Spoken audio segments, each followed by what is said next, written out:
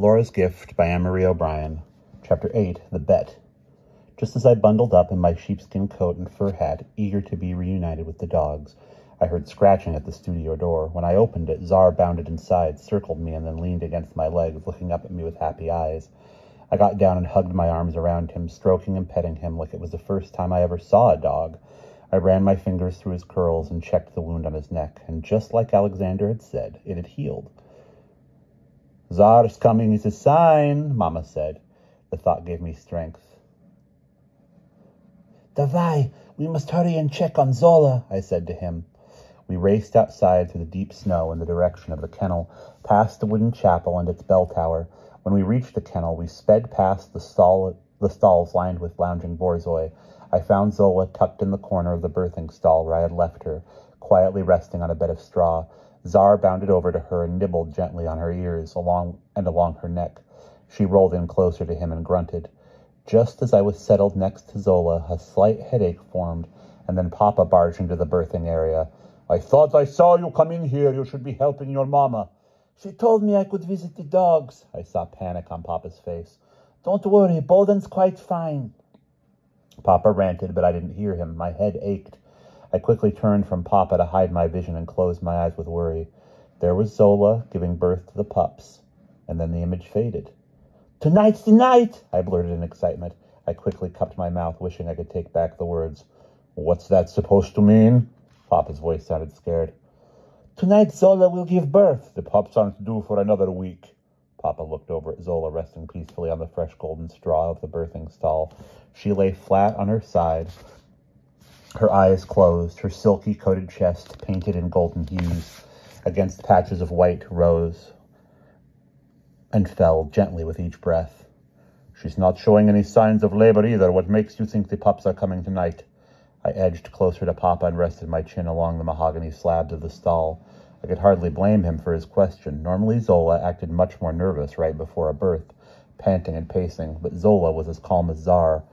Could I be wrong about the pups coming tonight? In my wondering, I could hear Mama's voice. "Trust, Lara, trust." And I could see her heart-shaped face framed by long, dark braids. It was her kind amber eyes I could see most. They were willing me to trust my gifts, urging me to speak up. Yet the words crawled off my tongue. "I had a vision." Papa's ruddy cheeks turned white. "Not another word, do you hear?" I see things, Tayata. I can't help it." "I told you to get rid of them." Papa wagged his meaty finger at me. "I tried, Tayata." "You didn't try hard enough," he said. "You've got to ignore them." "Why should I ignore them when they can help us?" Papa harumphed. "Mistakes are made from decisions based on visions. I can't let that happen." "Have you ever wondered how I was always the first to inform you of a litter coming, or when a pup became ill in the night and needed tending?" I asked.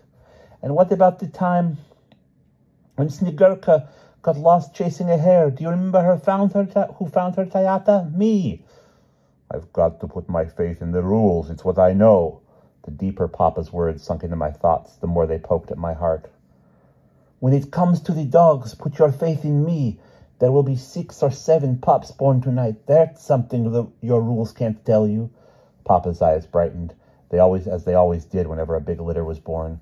The Count often rewarded him with a heap of gold rubles. Not to mention my favorites, black caviar served on silver platters, sour cream brimming from crystal bowls, stacks of warm blini wrapped in linen spins from silk, and stuffed suckling pig dressed in horseradish, a symbol of abundance and fertility. To wash it all down, the Count always pulled out his finest bottles of iced champagne for a proper toast. "Shh!" Papa put his finger to his lips. He looked over his shoulder, and then he leaned into me, his face so close to mine.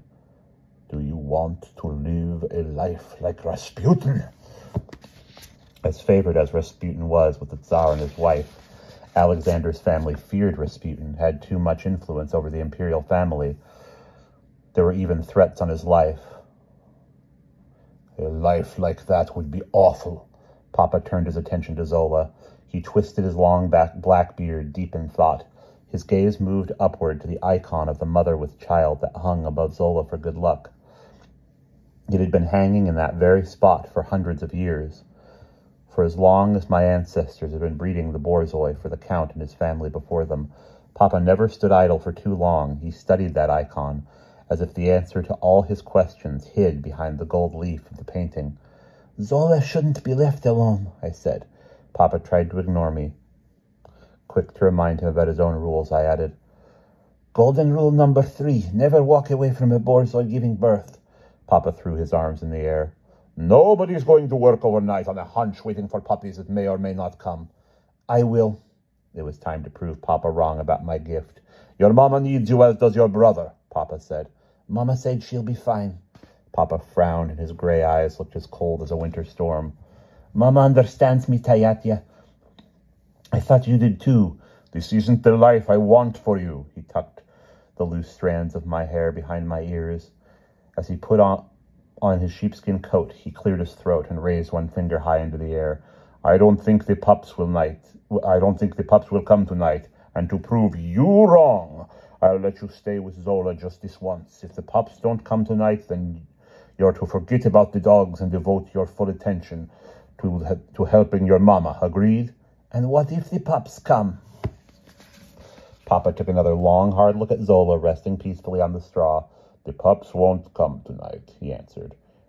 "Of that I'm certain. Should a miracle occur, I'll gladly reveal the secret behind Golden Rule number 8. Before he could change his mind, I snatched his hand and shook it. For as much as I had begged him in the past to tell me what hid behind Golden Rule number 8, I could never wrench it out of him. "Are we done? I have work." Papa let go of my hand, and as he hurried off, he turned to me, and almost as an afterthought, he added, "If the pups come tonight, you know where to find me." A big smile came to my face. "Not if, Tayatia, when." And that's the end of chapter 8.